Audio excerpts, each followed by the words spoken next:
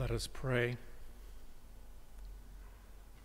Come, Holy Spirit, and fill our hearts with the presence of God's love. Transform us more and more into the likeness of Jesus, who we follow. In your name we pray. Amen. Please have a seat. And happy birthday, church. Today, we celebrate the feast of Pentecost and recall how the gift of the Holy Spirit emboldened the early church to proclaim the good news of Jesus Christ in the world. And as we make our way out of pandemic, any reason to celebrate makes good sense to me. But today, we have more reasons than most. Declining infections, effective vaccines, a baptism, confirmations, receptions, and all dressed up in red. Hallelujah. Let us remember, too, when we speak of the Holy Spirit, we are speaking of God. In the very beginning, Scripture tells us how the Spirit hovered over chaos to bring forth life. And in today's first lesson from Ezekiel, we hear how even dry bones can be reconstituted and given hope by God's breath. Nevertheless, I think it would be fair to say that the Spirit has a very special relationship in the life of the church. Without the Holy Spirit, there is no Jesus movement, no Christianity, no church. And from the beginning, the Spirit has shown a keen appetite to inspire, surprise, and yes, even shake us up a bit when we become complacent and self-satisfied. Now, I'm not suggesting that God has sent this pandemic to wake us up. But there can be no doubt that since the church has left the building, we must not simply go back to the old ways.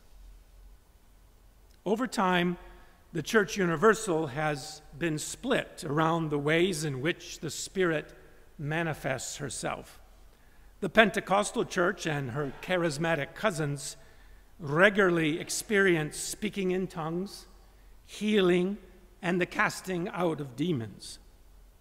We, on the other hand, prefer a more classical, refined, and intellectual expression, unless it's a UK basketball game, of course. But it does not have to be one or the other. Every year on the 18th of June, the feast day of Bernardo Mizeki, a Mozambican catechist and martyr who planted the church in what is now Zimbabwe, tens of thousands of Anglicans gather for a weekend of prayer and celebration. Many of the participants are women from the Mothers' Union, an enormous sea of blue and white uniforms. The first day, people gather in groups scattered around the remote forest near Marandera. At night, they light campfires, and filled with the Spirit, people begin to move. Preachers and prophets spontaneously stand up to proclaim the Word of God, and the people respond with choruses and dance. The earth almost trembles with the lament and joy to the God of their salvation.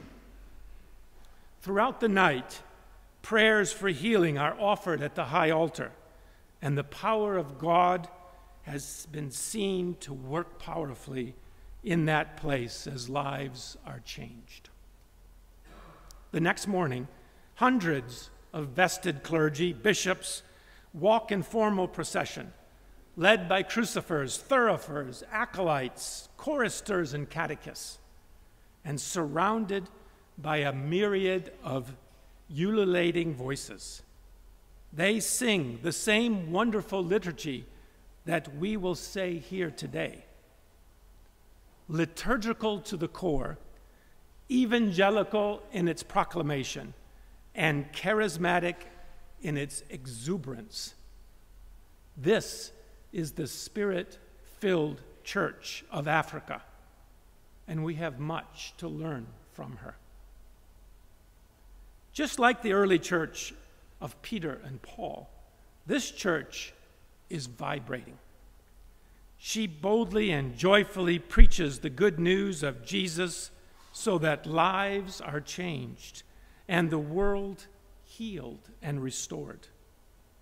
In both the scriptural account of the early church and in these communities, we see the breath of God pushing the church outwards to be a missional people sent into our neighborhoods. Jesus tells his disciples in the gospel, "When the advocate comes, whom I will send to you from the Father, the Spirit of truth, he will testify on my behalf. You also are to testify." It is a belief in Jesus and the reception of the Spirit that enables these disciples to bear witness. This profound personal experience transforms their fear into courage and changes their despair into hope. A promise that still holds true for us today as well. Peter's message makes it clear that this is the same gift that Jesus had promised, and it is neither incidental nor a temporary phenomenon. Quoting the prophet Joel, he tells us that the Spirit is for all God's people, those who believe in Jesus and are open to receive God's gift. This is the accumulation of what God has been doing to put the world right again, and shows the interplay between Father, Son, and Holy Ghost, as it resonates with both power and promise. You see, the Christian message is not meant to be some private, personal, interior self-help therapy. It is a cosmic rescue mission to save all of humankind and the creation.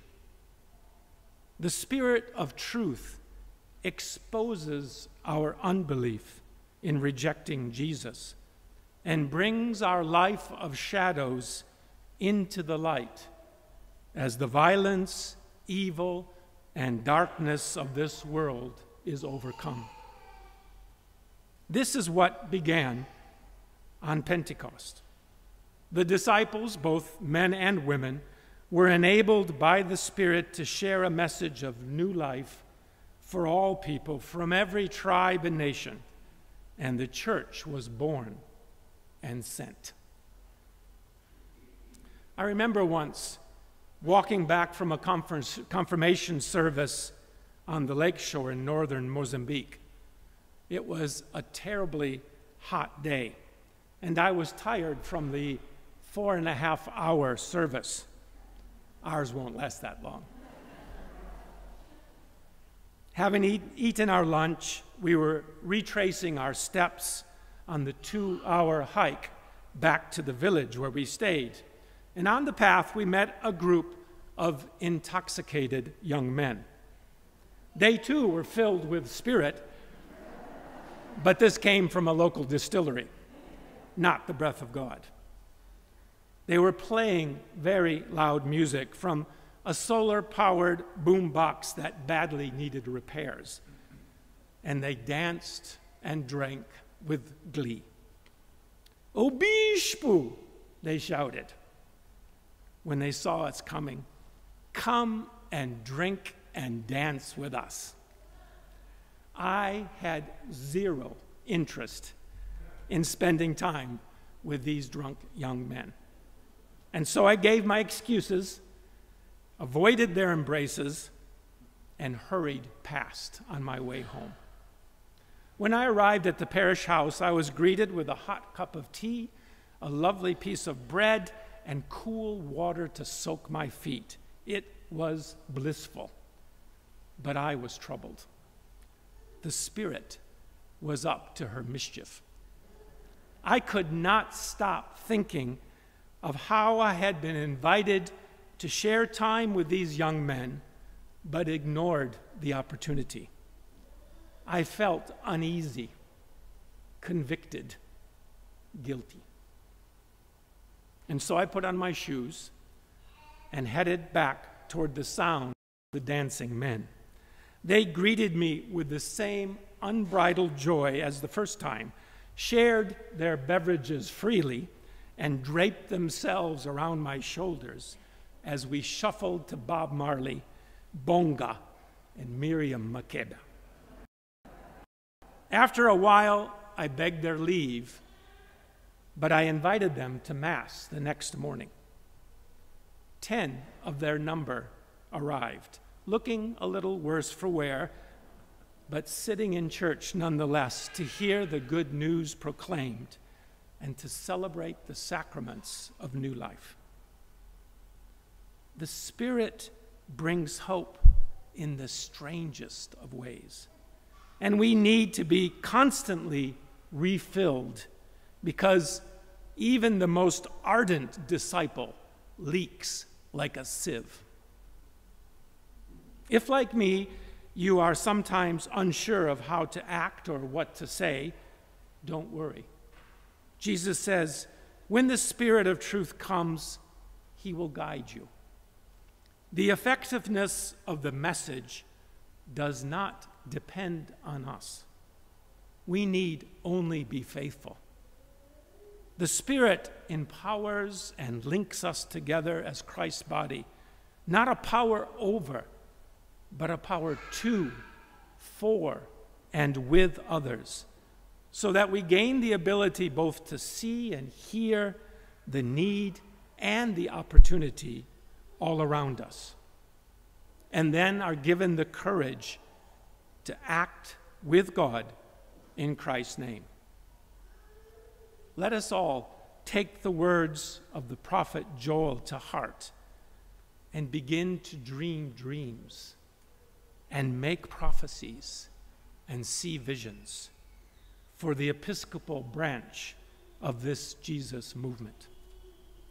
Energized by faith to proclaim the good news of Jesus, empowered by God to bring healing and wholeness, emboldened by the Spirit at work in each of us, let us together be the church, be the change.